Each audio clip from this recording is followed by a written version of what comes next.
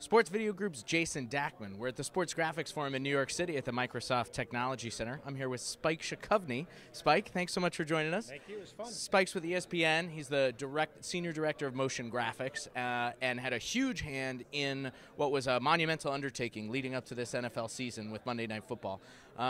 You guys found yourselves in a position where you needed to change the open. You needed to come up with a new open for Monday Night Football. Why did you feel the need to do that, and what kind of concept did you end up coming up with?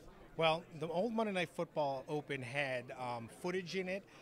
It had some CG footage, and it had all the great calls from over the years. And last year, when Mike Tirico went over to NBC Sports, now we had Al Michaels and Mike Tirico all over the Open, and that wasn't going to work for us. They're great guys, great announcers, but again, we had to move on. So it was kind of late in the season. We had to come up with a new idea, and that was tricky. But as you saw in my presentation here today, I had a spark of an idea while riding my lawnmower about doing a red carpet premiere, trying to get the players out of uniforms, try and show them more of a human light. They really seem to respond to that and enjoy that, and try and make it like the biggest movie premiere on the planet. And so that was the genesis of the idea. Sure. You used Entourage for some inspiration, right? Yeah, so what we did was after we had the idea, we said, okay, what's out there that's been done like that already? It's great to grab creative inspiration wherever you can. So we all were big fans of Entourage, the movie and the TV show. They did a bunch of movie premieres, so we looked at that first. And then after that, we took it back and we cut some Monday Night Football stuff, some draft stuff, other stuff that we did from the ESPYs just to see if it would work for ESPN. It looked like it would, and it did, so then we took it to the NFL. They liked the idea. We took it to GMC because they're our partners in it.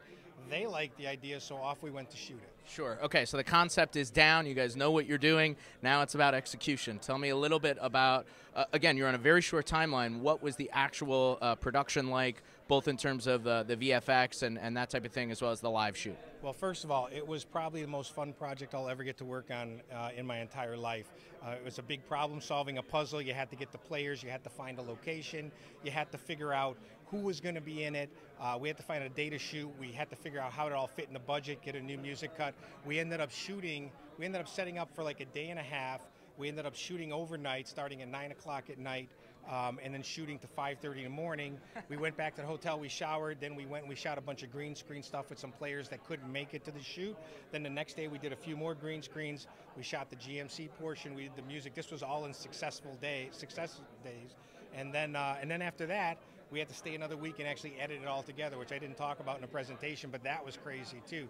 Because when you promise 25 people that you're going to be in an open, they have to be in the open. And if you figure the open's 60 seconds long, it's pretty tight. You're talking about fractions of seconds at that. Yeah, so that took a while too, but it was just such a great project, and I appreciate you guys letting me come here and show everybody it. Sure, absolutely, and just a very cool product that ended up coming out. What was the response, both from ESPN, the league, GMC, and fans, most importantly? Yeah, it was great. Again, we it showed the players in a different light. People seem to respond to the fact that they're not just and opens are all over the place, but mostly they show players in uniforms. This was a kind of way to generate some new excitement, and the response both from GMC, our fans, and people at ESPN was tremendous. Cool. Well, Spike, thanks so much for taking the time. I appreciate it. Thank you, brother. Jason Dackman at Sports Video Group. Stay tuned to sportsvideo.org for more reports from the Sports Graphics Forum and the sports graphics industry in general.